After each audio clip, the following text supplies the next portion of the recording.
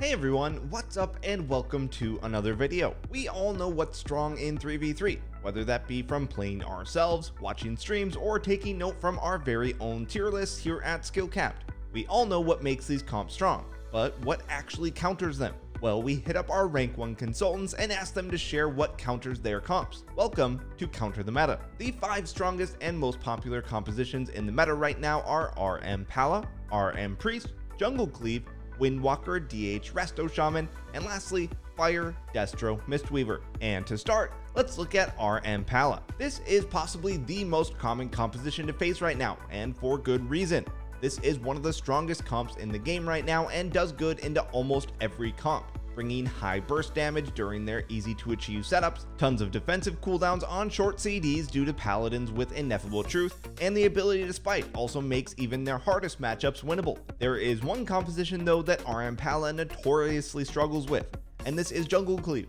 Jungle Cleave consists of Disc Priest, Feral Druid, and Survival Hunter. Why this comp is considered a counter to RM Pala is due to a few factors. Fire Mage relies on combustion in order to make their setup so potent. Survival Hunters are a direct counter to this as their 1 minute cooldown, Roar of Sacrifice, makes the target immune to critical strikes.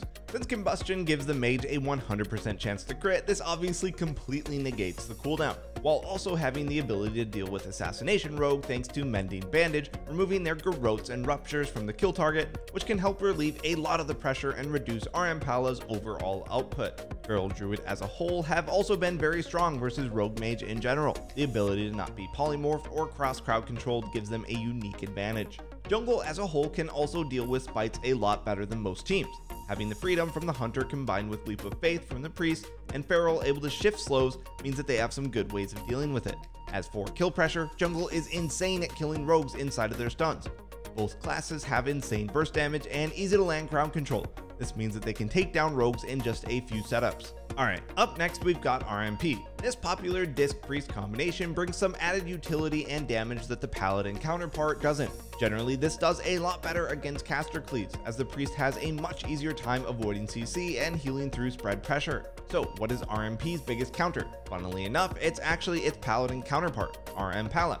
Yeah, I guess the only counter to Rogue Mage is truly Rogue Mage. This is down to a few factors. Pretty much everything in this matchup a Priest does, a Paladin does better. A Paladin brings more burst damage during setups with hard-hitting judgments, has better healing throughout the entire game thanks to wings. And they even have better CC with Ineffable, which plays a huge factor in this matchup. Ineffable allows the Paladin to quickly get back very important defensive CDs that are so vital in this matchup. The Paladin is going to have either Blessing of Protection or Sacrifice for almost every setup you do, which is just absurd. Not to mention the perma uptime on wings will just allow them to recover any sustained pressure that you put out. While the Paladin can become a kill target if playing Ineffable, the short cooldown on Bubble paired with having wall back for almost every kidney makes them still a very hard target to focus down, and going Paladin in this matchup will put you on a very short timer. The RM Pala also has the advantage when it comes to spite, which can play a very important part in this matchup. Having freedom to completely counter this gives them the advantage.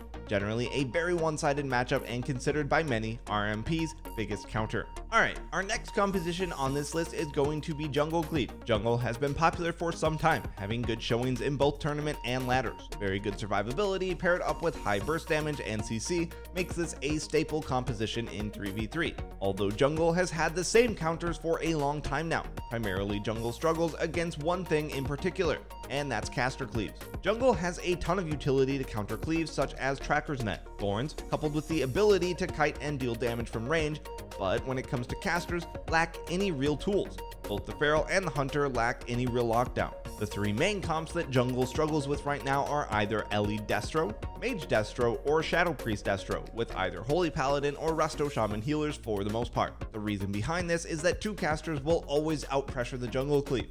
Being able to play in a triangle formation makes it incredibly hard for the jungle to secure CC and get back to their targets to deal any relevant pressure. Add tools like Grounding Totem, Mass Dispel, and especially Imp from the Destro Warlock, this will result in a very frustrating gameplay. Generally, these caster comps tend to also have an abundance of defensive CDs to rotate through.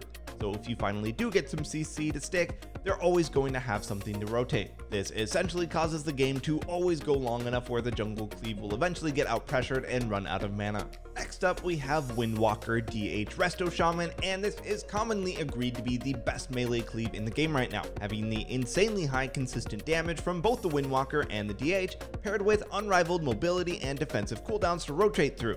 Match this all with a Resto Shaman, it makes for 3 very durable and hard to kill classes. So what is the biggest counter to this top tier melee cleave? Well, the answer is RM Pala. RM Pala brings some of the most explosive damage in the game, which is needed to take down these durable melee classes, as you need lockdown and burst damage to secure a kill on any of the members of this cleave, which of course Rogue brings. RM Pala has kill pressure on any target in this matchup, so one wrong move and you can find yourself quickly dead. Also, the Windwalker is very susceptible to being spited, something RM Pala specializes in doing. Not to mention, Windwalker DH relies a lot on securing mana leads by consistently burning.